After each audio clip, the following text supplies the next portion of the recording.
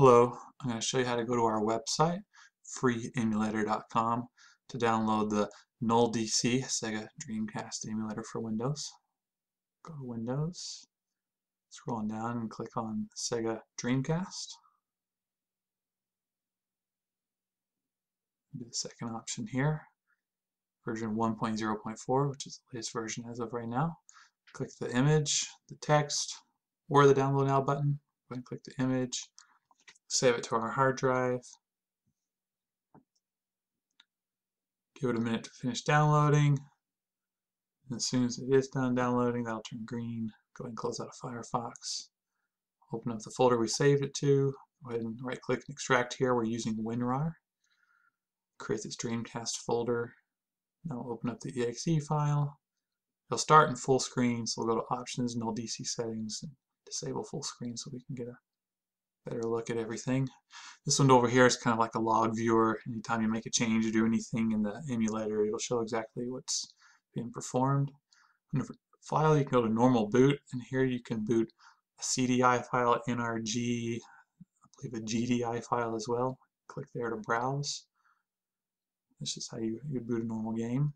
You can also open or load a binelf file, and then you can exit from the file menu. System, you can start the Dreamcast, stop it, reset it. Options under nullDC settings, you got full screen, we've seen that. You can auto hide the menu, which if you leave the mouse just sitting still for a couple seconds while game's running, it'll hide the menu. And then let's see, have show, doesn't do a whole lot, it shows some information. Cable type, you can choose different if you want, it makes it look different. System region, we're in USA, so we'll leave that as is.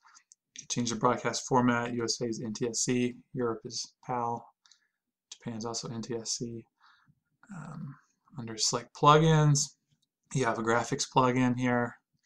Don't have any options from the default. Download the GD-ROM plugin. Once again, you don't have any other options.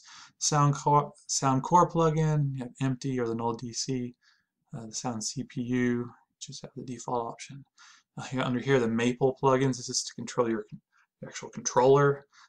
I found that the Puru Puru plugin, I guess that's how you pronounce it, works the best for an Xbox 360 controller for me.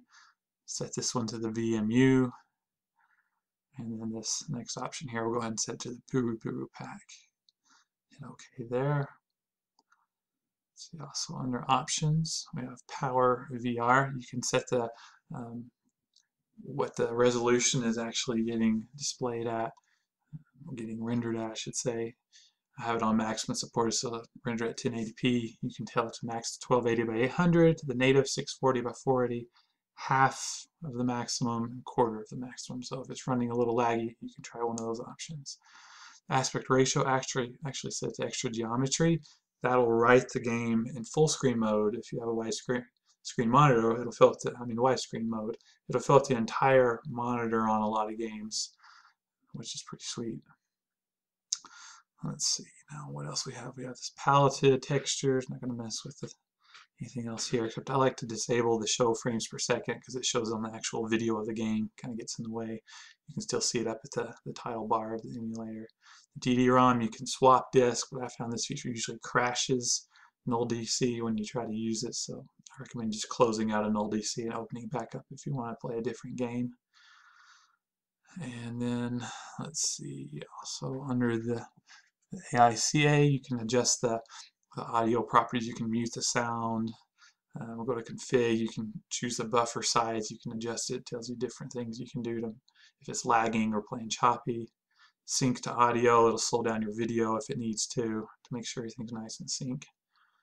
Also under options, the ARM, we don't have many options there, just an about. Maple, this is where you configure your controller.